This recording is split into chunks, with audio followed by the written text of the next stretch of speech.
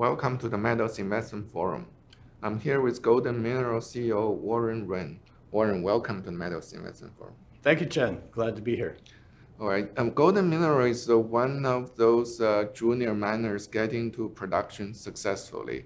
I mean it because if you see other juniors like Pure Gold and other complete disaster down 95% share price, Golden Mineral actually brought a small mine into production successfully on budget and on schedule. Maybe you can tell us how did you do it? I'm very proud of our team for bringing Rodeo in. It's our mine in Durango, Mexico, as you mentioned, that we just brought on into production early last year. We completed the full year of production, just right on target, produced the plus 14,000 ounces of gold that we had planned. It was done with careful planning. We have a great team, good communication, and very cognizant of the various steps that had to be taken. And frankly, Mexico is one of the easier countries to get permits in still for smaller operations, and so that helps as well. Well, excellent.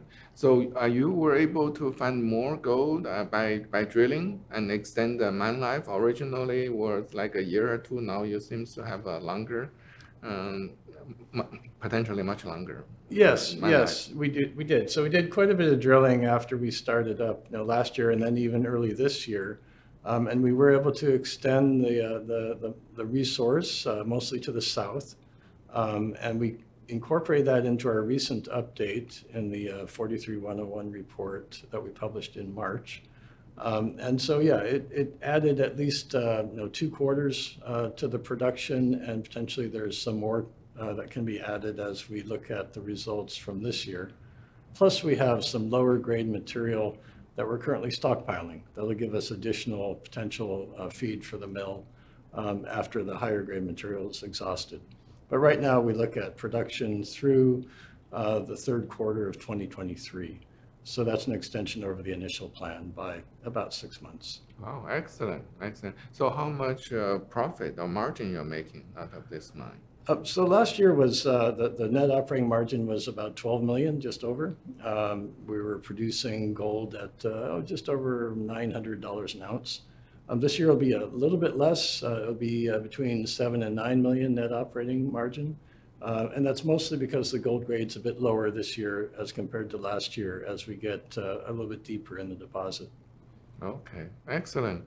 So I understand you're using the money to trying to build a second mine, Velardeña? Absolutely. No, it gives us the cash flow that we need to do the development steps and finish the studies on the Velardeña mine plan that we're working on. And we're looking forward to a positive production decision in the next month or two. It also gives us the money to do the exploration work on our couple of very promising exploration properties in Mexico and Argentina. So it means we don't have to go to the market for more cash. Right. We're making our own money. You haven't gone to the market for a long time. Yeah, I'm pleased with that. It's a very nice change for the company and for the investors, of course. Yeah, excellent, excellent. So how much cash you have right now, and then that's sufficient to cover most of the startup costs? It's a good margin of cash. We have just under 12 million as of the end of March, end of the 1st quarter. And bear in mind, we continue to make money. We're spending quite a bit of it on the exploration programs, but it gives us a good initial kitty to do the development work that we need for Velardeña. We'll need some additional money to build the BIOX plant, assuming we get approval to do so. That's coming in at about 15 million US for updated capital cost on the BIOX. So we have easily, say, half of that in the treasury, and we'll be looking for sources for the other, which mostly will be from either a forward sale or an offtake agreement, perhaps just short term, and potentially from a small debt facility. Oh, excellent. So you're very close in bringing this world-class gold-silver mine back to production. Absolutely, and it's going to make a big difference for the company. It's a longer-lived asset. The current resource allows for 11 years of production. It'll produce just under 2 million silver equivalent ounces per year at a good price point. It'll be net cash flow, operating cash flow for the company for the foreseeable future, which will just be a transformational point for the company. Beyond the initial production at Rodeo, which is short-lived, the Velardeña gives us that long-lived producer. Excellent. So what's your plan for other exploration in Mexico and beyond? We're currently drilling 2 properties, one in Mexico, one in Argentina. The property in Mexico is in Chihuahua State, the Yoquivo district. This is the 3rd drill program there, I think, and we've had some really great results from the first couple. So we're following up on a very high-grade ore shoot, gold, silver, in veins on the Pertenencia vein in the Yoquivo district, and we should have results out later this summer. The Argentina property is just a follow-up on a discovery hole that we announced in January. Oxide gold, very shallow, very good grade, just under 2 grams gold, wide open, so good potential for a possible open pit scenario. And this will be just a first follow-up drill program on that. So we're very hopeful, and that's an exciting project. Yeah. So what's your plan for those projects going forward? You want to explore to certain scale and find a partner, or sell it, or? Depending on the scale of the project, we could either develop them ourselves or look for a partner to help us develop. In the Argentina district where we're exploring, we're in elephant country. We're not too far from Lindero. Fortuna Silver is Lindero, and we're right next to the Taca Taca deposit of First Quantum. So it's quite possible that we have a big target on our hands, a big potential deposit. We'll see how it goes. Well, when the results will come out? I mean, a little bit later this summer, I think toward the end of the summer at the latest. It usually takes about 2 months to get results after drilling starts. Okay.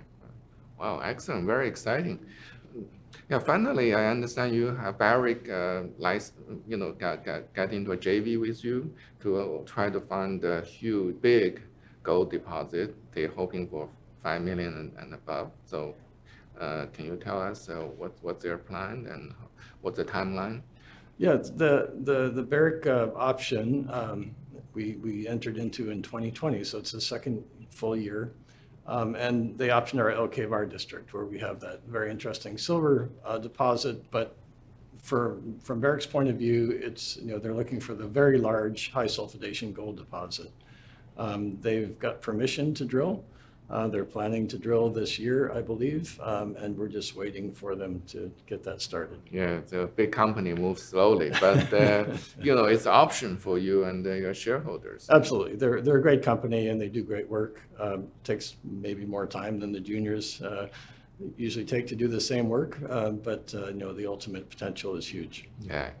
Oh, excellent! So you have so many catalysts coming for the rest of the year.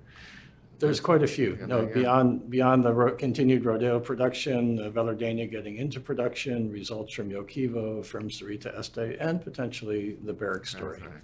Excellent. Good luck. Hope to see your continued success as your shareholder.